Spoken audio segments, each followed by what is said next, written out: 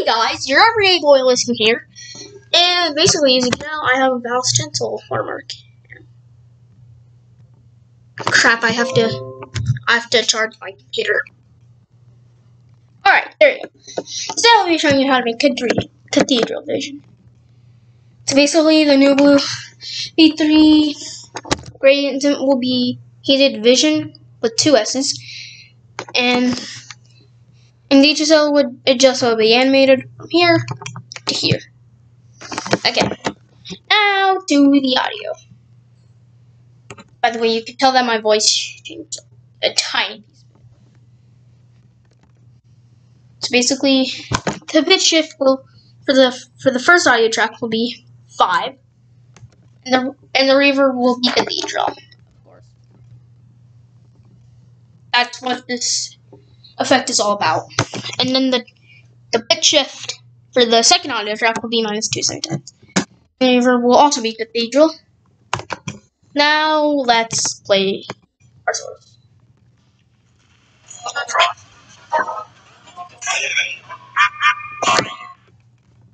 Alright. By the way, before you say anything, Skin, what happened to your Pasab or Pasab, however you pronounce it, watermark? Well, I decided to change it to a Valve stencil because people are using it. And plus, I don't use the iris. I don't use the iris transition. Well, I could anytime. And my transition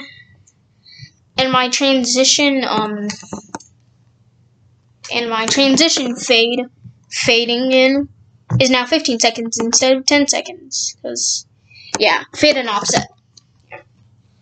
And also, I will use iris. Like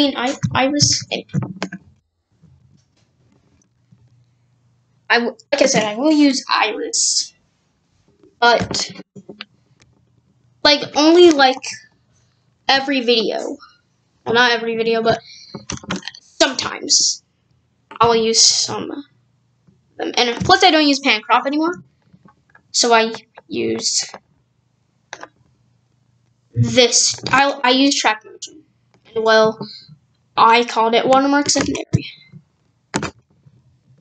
So basically, I don't use this one anymore.